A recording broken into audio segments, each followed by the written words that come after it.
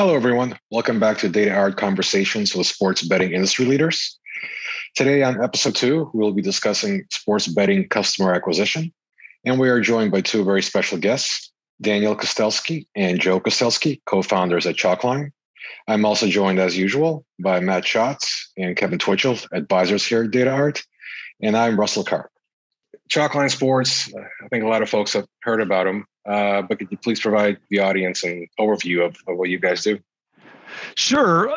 Real briefly, we're a games as a service provider to the industry. Our clients are casinos and sportsbooks, media companies, teams and leagues.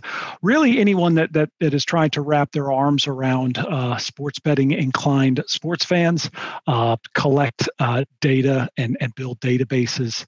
And we do that through our proprietary platform, which creates free-to-play games at scale.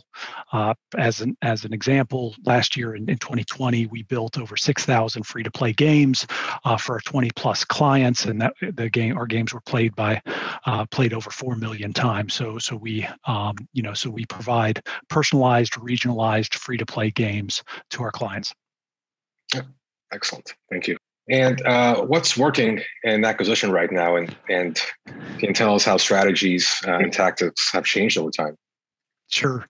So what obviously what we're seeing, we're seeing varying, strategy and tactics by the operators depending on really the size of their balance sheets. There's a lot of national coverage for brands. But really what it comes down to is what is working on a state by state basis. We're seeing lots of certainly above the line advertising, but then at its down at its more regional and local level, it's really about figuring out who in each one of these states is interested in sports betting or maybe has bet illegally in the past. And how do you acquire those customers? Lots of deals with media companies right now between sports books and major media companies, and not just on a major national scale. We're seeing those those types of deals happening locally and regionally, and maybe just relevant for a couple of states. And so I think that what we're seeing is a lot of the same tactics. I think FanDuel and DraftKings are using tactics that they had used previously while they only had the DFS product. We're seeing some European operators come over and just use a lot of the same types of marketing that they had been in the past. Trying to build an SEO presence, certainly paid media, and then augment that with above the line.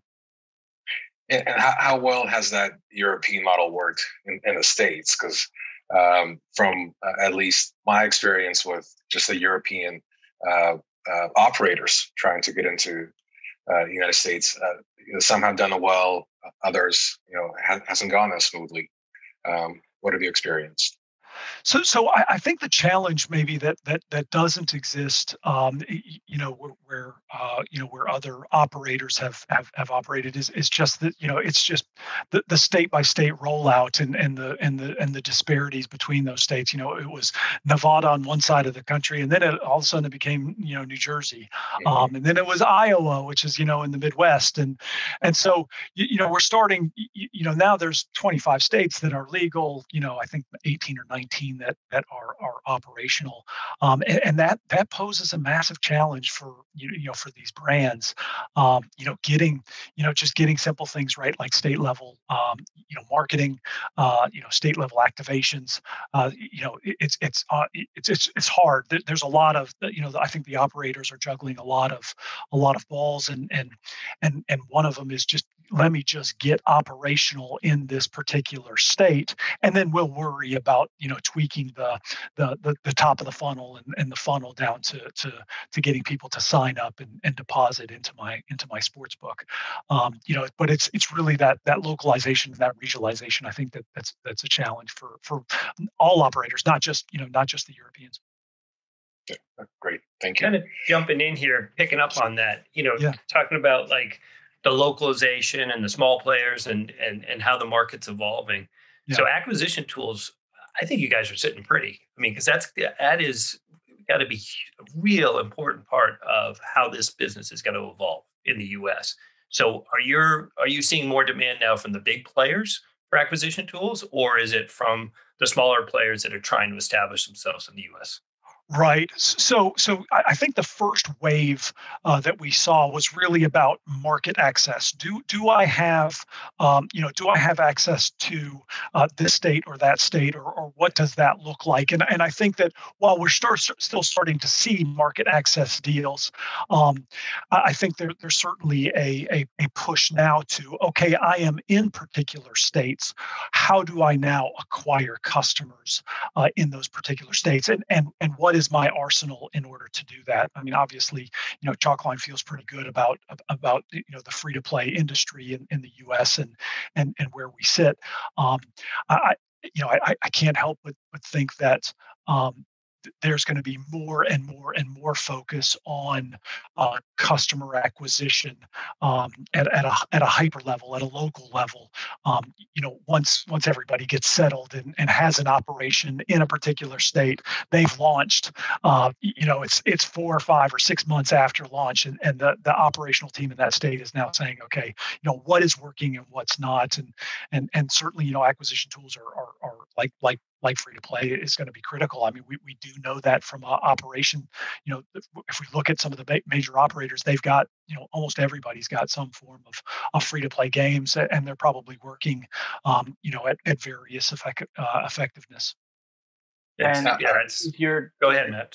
Sorry, is the general mindset these days on the acquisition side like this is a land grab? We got to sign up people quick because once they pick a platform, they're unlikely to switch, or is it this is going to take several years to play out? Let's really figure out what works first, what doesn't work, and we can go whole hog on marketing budgets and acquisition plays a little bit down the road. Right. So I will say it's a little bit of a land grab. That as soon as a state legalizes, those first couple of cohorts of players are incredibly valuable for these books, and that's pretty well known. If we look at a state like New Jersey, where they've been legal now for 2.5 plus years, where are they before they, until we hit maturity?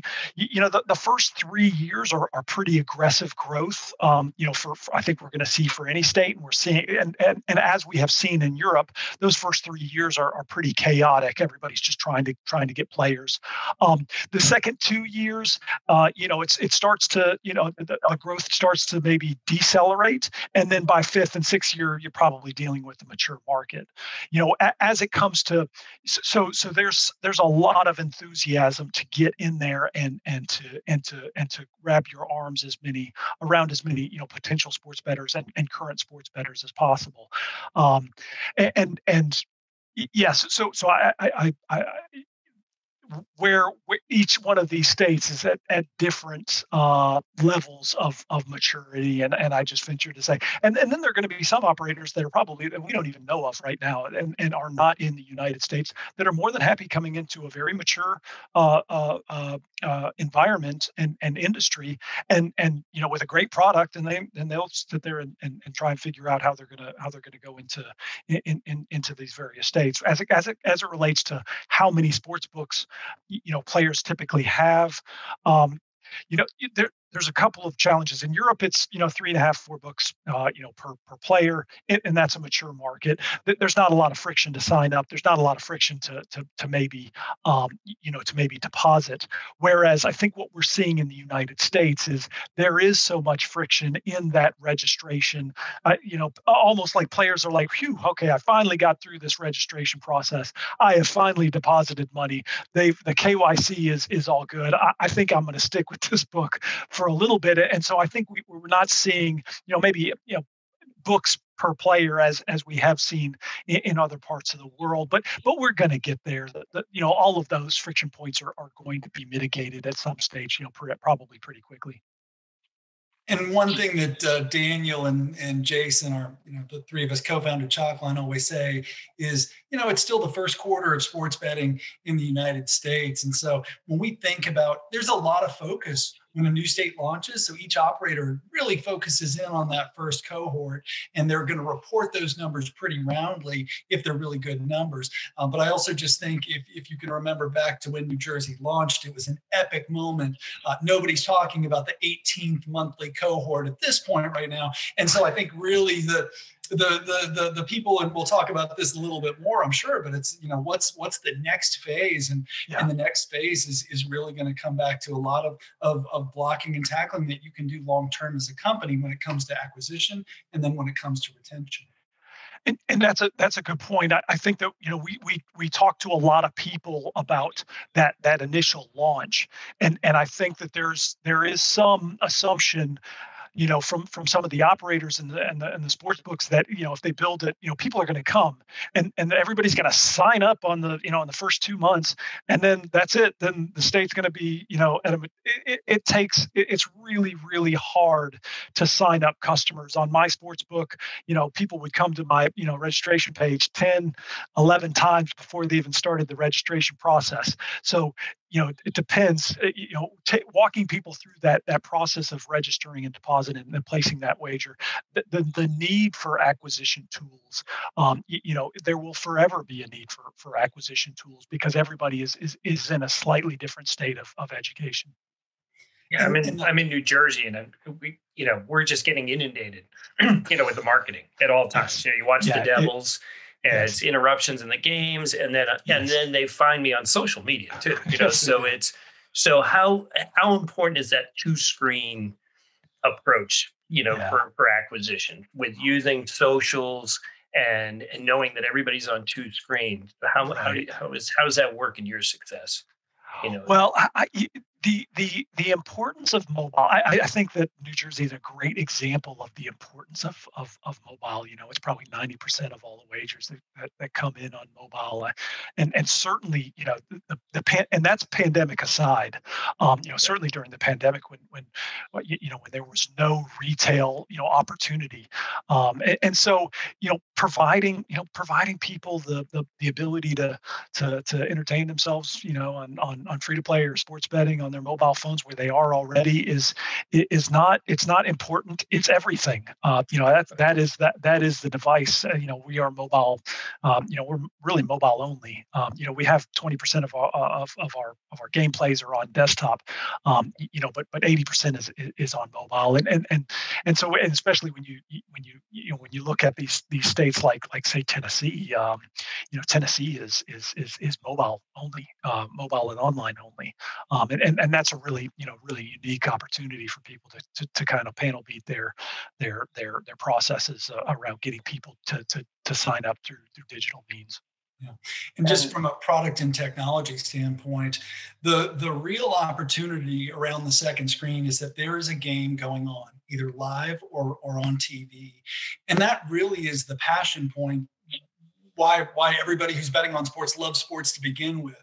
So the opportunity from a product and technology standpoint is just to build that second screen experience that makes sense. It's simple.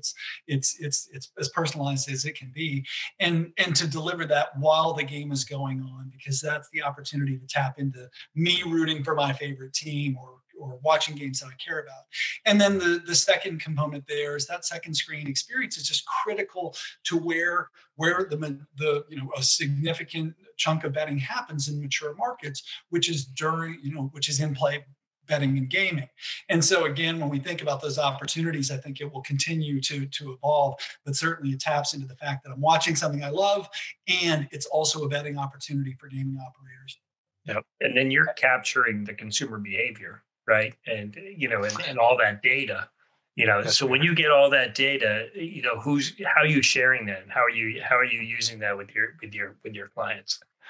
So we collect a lot of data. And we all of our data is captured on on the behalf of our clients, but on a weekly basis, that report really looks like this. This is how many games we created. We created 15 games for you last week. These are all the types of players that played. This is how many times player X or player Y played these games. Player X only played the football games, and player Y actually played the UFC and the golf games.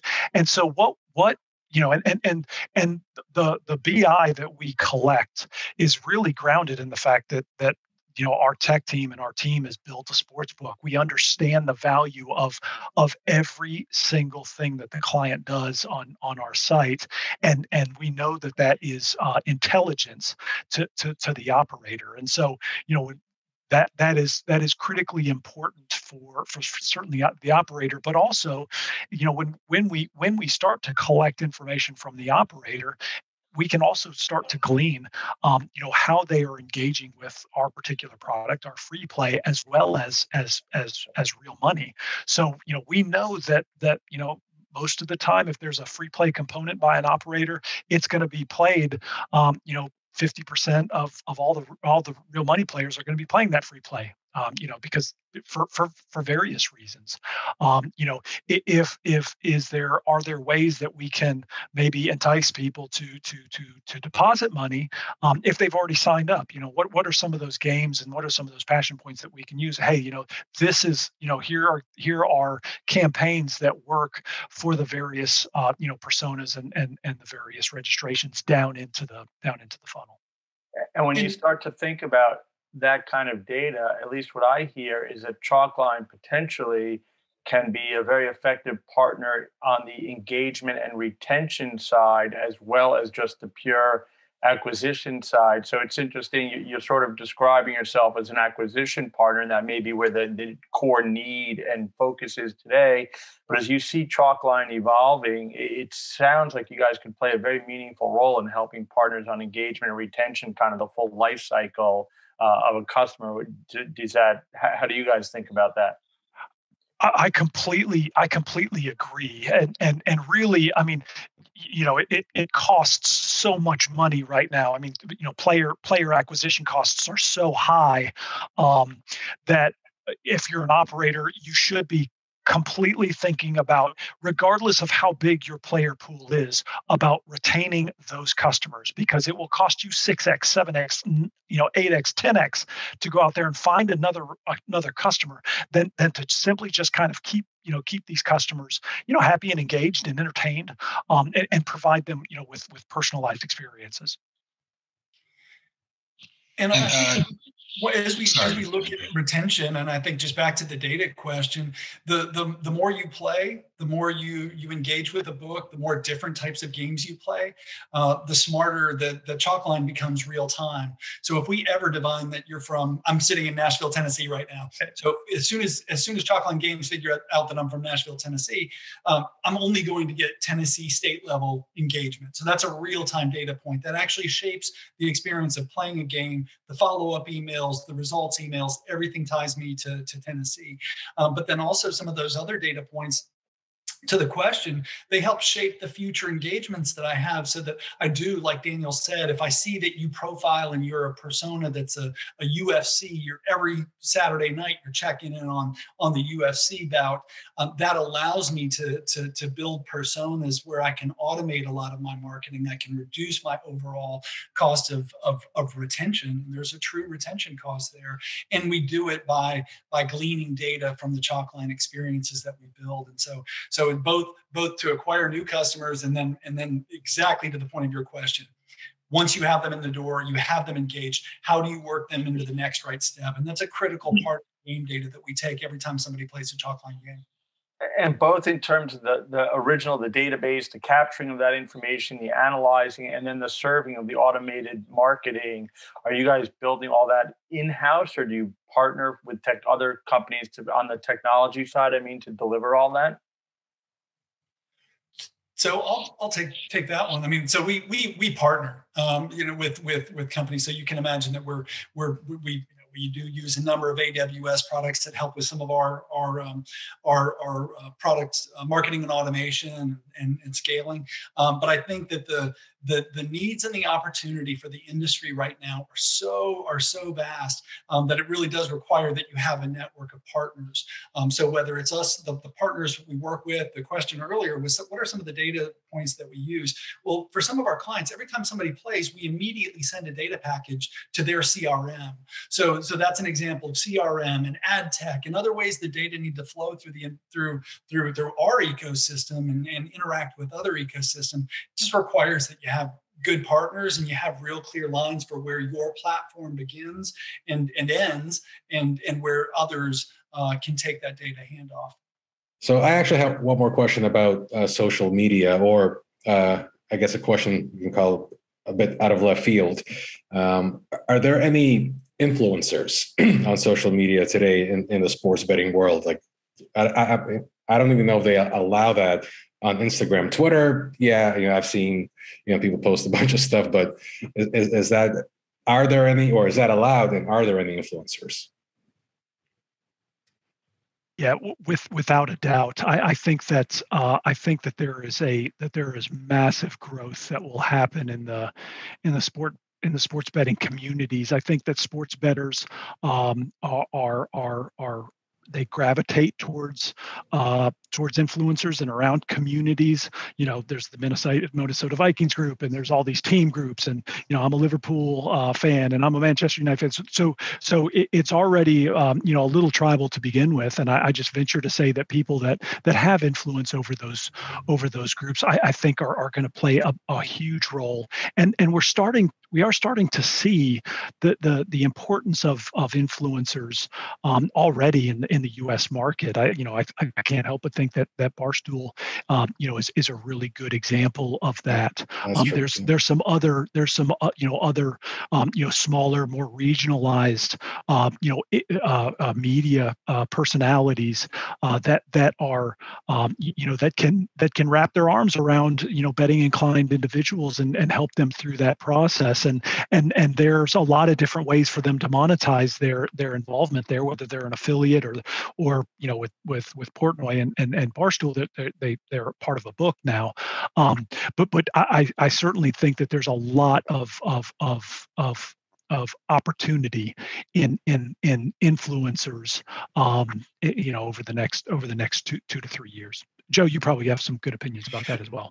Yeah, I think certainly some of the bigger influencers that have built a large social following and a large audience. And they spoke about betting before, so the Clay Travises and Pat McAfee's, they immediately signed deals. I think with sportsbooks, because they are influencers by definition. I think some of the opportunities when it comes to social, and it's a little bit different way of thinking about it.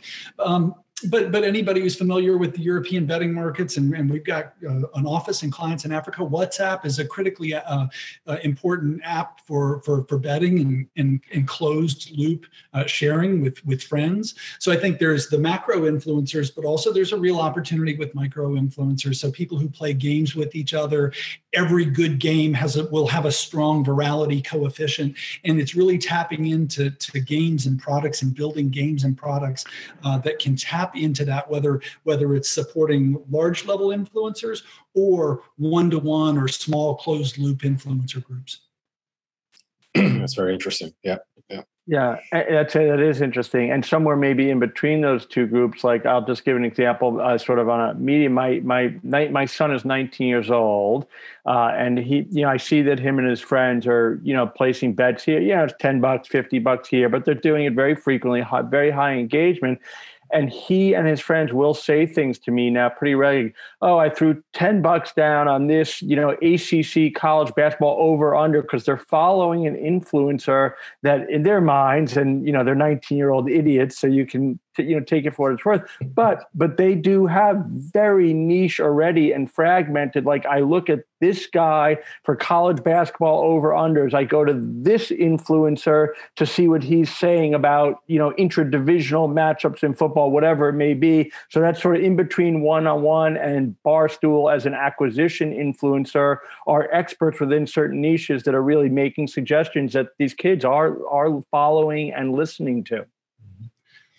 Great point. In that level of granularity in social influencer spectrum is starting to happen, and it's still the first quarter. So you can imagine just how much deeper it's going to get over time. But that is a very real development in the past 2.5 years of regulated sports betting in the United States.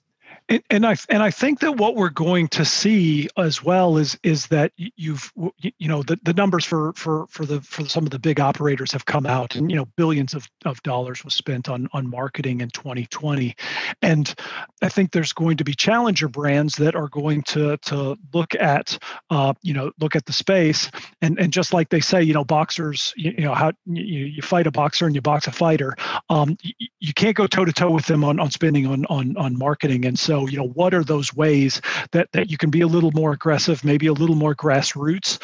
And I think that we're going to see some of that in a very local level, as some of those local influencers, just in the state of Indiana or just in the state of Michigan, that carry a lot of weight, but maybe only in certain states. You think that if that occurs, or probably when that occurs, you think we're risking kind of going back to how it was in the 70s and 80s, where you have these quote unquote football experts giving you winners, and if you call them and give them $1,000. Yeah. Well, it's funny. So just recently, there was a relationship that was done between the Vegas Golden Knights and a touting service, a picks prediction service, and there was a lot of fanfare in the media around whether or not this is something that the Vegas Golden Knights should be associated with. I think that there's a fine line, I think, between saying, hey, these picks are for sure going to win, or hey, this is some ideas and some thinking about how you need to look at these particular games. If you're a football, if you're a football bettor, these are stats you need to consider. And I think that we come out of the 80s and the 90s and around these kind of tout services, but it feels like the information still needs to be provided through various media channels, just around educating people on how important a quarterback is to the line movement, or to the point spread. And that is always going to be incredibly valuable information. I think either that's coming from the book. When I ran a book, I used to tell everybody, hey, we've got a lot of money on this, and we've already moved these lines. Like, this is what's happening. And I didn't mind doing that. I have a feeling that level of information will certainly become pretty prevalent across the industry. And one thing that I will add from a data technology standpoint is the amount of data that is available and that is being digested by people and given for free, and sort of just almost usurping the old school touts that where you were paying X dollars per month. Is you've got quants giving away this data for free to bettors. So it really is changing the dynamic of that conversation in a really interesting way. And as I think the MIT Sloan Conference is an example of something that something that's really grown as a result of all of the data that's available. So it's an exciting time, whether you're working on you're on the betting side and the gaming side, or you're on the business side, just from what data is available. And the last point. Sorry, the last point on that is that the betting lines in New Jersey are going to look very different than the betting lines in Nevada, and are going to look very different than the betting lines in Tennessee, just depending on the types of bettors. So saying that a particular book is minus 3.5 on one team, I think that risk managers, and having run a book, if I'm a risk manager on a sports book and I'm in multiple states, I am certainly going to be changing the lines based on some of the criteria. And so we are going to see, arbitrage opportunities maybe between various books, just because they're taking so much money on a hometown or on a particular favorite or on a particular outsider that another state, they're probably not going to get much money on. Yeah, just also going back to what Joe said about the data, it's eventually going to become a currency. That data is going to be extremely valuable, and that's what really kind of got Russell, and Matt, myself, excited about this business, coming from the technology side and seeing what we had seen in media and entertainment and how important data has become. and the experience of DataArt overseas with Betfair and having, been in that business for 10 years. And now looking at the US, we look at this as an opportunity, so much tech opportunity that's going to come from this. One of the things being in New Jersey and going to the Devils, I noticed you guys just did a deal with, was it Play Up? Speaking of, what's that going now? How am I going to be marketed here as a New Jersey person? What's that deal all about? Because so we are providing the free to play games for Play Up to leverage their relationship with the New Jersey Devils.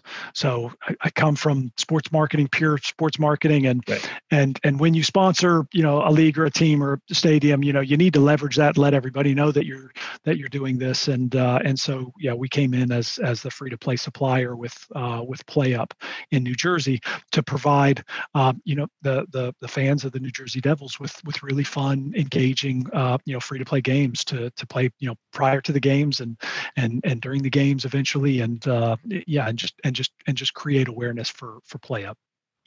And the activation for Play Up takes place during the pregame show. So it's always on game day. It's always a couple hours before, when that's a time when people who are betting inclined are certainly leaning in and they're watching the Devils. So I think it really does represent a sensible brand activation for Play Up, but also it's good for the Devils because it drives further engagement for their product, which is the players on the ice. That's what I was thinking. Going back to the data conversation, how both the Devils and Play Up are going to be very interested in that data and activating it. Oh, without a doubt. And finding me, because I'm not a Devils fan at all. I'm a Bruins fan, but I end up going to Devils games to watch hockey. But I will be a data point. And for some reason, they're going to think I'm a Devils fan. No doubt. Infuriates me. That's right. Yeah. Well, Joe will take that and hard code in that Kevin Twitchell is not a Devils fan. Right. Yes. Speaking of personalization. Yes. You have me wrong. Right. You got me right with your Nets and stuff, though. The stuff you did with New England Sports Network is good. You got me as a Bruins fan there. Yes. Both Sox. That's right. Yeah. Russell? Well, to close things out here, let's talk about, what do you guys see happening over the next several years in the sports betting market? Do you see new entrants coming in or any new trends in consumer behavior? Well, just around the consumer behavior, I think there is. We talk about it inside of Chalkline to never overestimate the American sports bettor. I think that there's just if there's anything that we are reading from the data coming out of, say, New Jersey, where it's been sports betting has been live for a couple of years, 1 out of every $2 is earned by the sports books through parlays, which is not a real sophisticated gamble. It's not a real sophisticated bet. It's just stringing together 2 or 3 or 4 events, and it's fun, but it's unlikely, and so as late as 2.5 years, I think that's one data point, but we're starting to see that same those same trends in other states, and so I know that a lot of people talk about pricing and what are all of these levers to get people into their sports book. I think simplicity is going to win out, and making a complicated process like registering and depositing, if you can make it as simple as possible, great, and also just placing their first wager. A lot of people are completely interested in sports betting. It is permeating every single sports cast that we watch on TV. But there's an intimidation factor that still exists, I think, for a lot of Americans. The American Game Association talks about 30 million Americans are going to place their first wager. That's a lot of people, but that's a lot of people to educate as well. And so it feels like whoever it is that can make things really simple for those first time users and engagement, I think is certainly going to win out. Interesting. Yeah, the part to me that the parlay kind of fraction of the actual number of what the house takes in is kind of shows there are a large number of casual bettors, because from my understanding, sharps usually stay away from parlays or teases. Yeah. So this shows more kind of the casual gambler entering the market. Without a doubt, and in fact, we're seeing that grow. That it's only 20% of the total handle, but it's 50% of the hold, and that grew from 2019 to 2020. So as states, as we progress and as the longer states are open for legalization, the more casual bettors are going to come because as soon as a state opens up, all of the people who completely understand how to bet are going to go in and they're going to set up accounts and they're going to start wagering. It's everybody else that's a little hesitant. And I learned this, running an online horse racing business. People were incredibly intimidated to place that wager, whether that was at the track or online. And so they just didn't do that. So it just takes a while. And so, when we see year 3 and 4 in New Jersey, I think we're going to see an even more, a larger disproportionate amount of parlays that are being wagered, versus, the really fine kind of single bets that are 5% margins.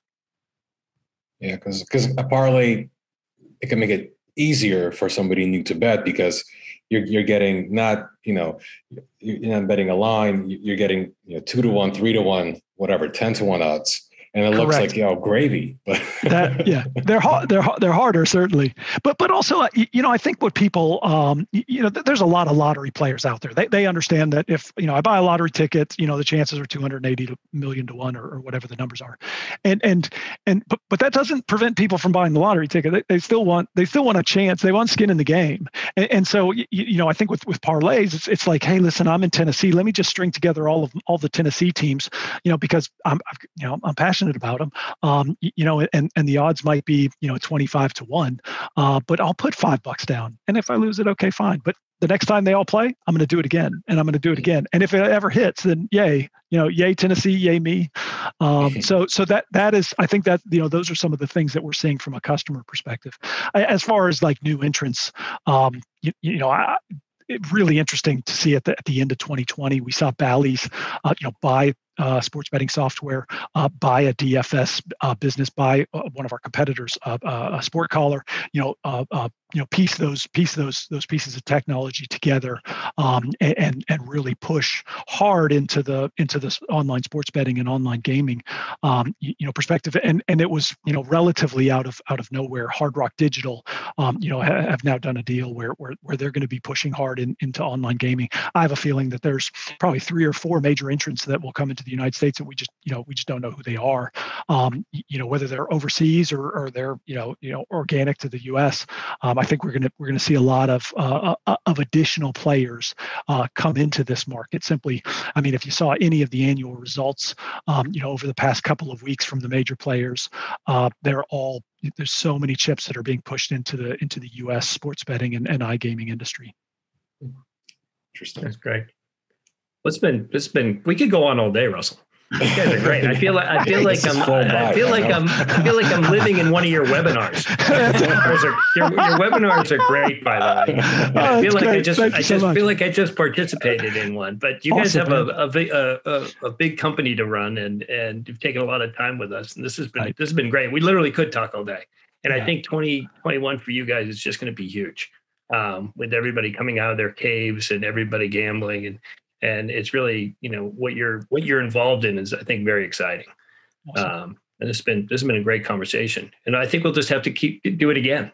Hey, you regroup at some point and pick another things subject. are going to look dramatically different, probably in 6 months' time and 12 months' time. I mean, this industry is changing so fast. I think we should regroup and keep checking in like this. Of course, happy to do it. Good stuff. Well, thank you, Daniel. Thank you, Joe. We really appreciate your time today. Awesome. Thank you, Russell. So much for having us. That's great.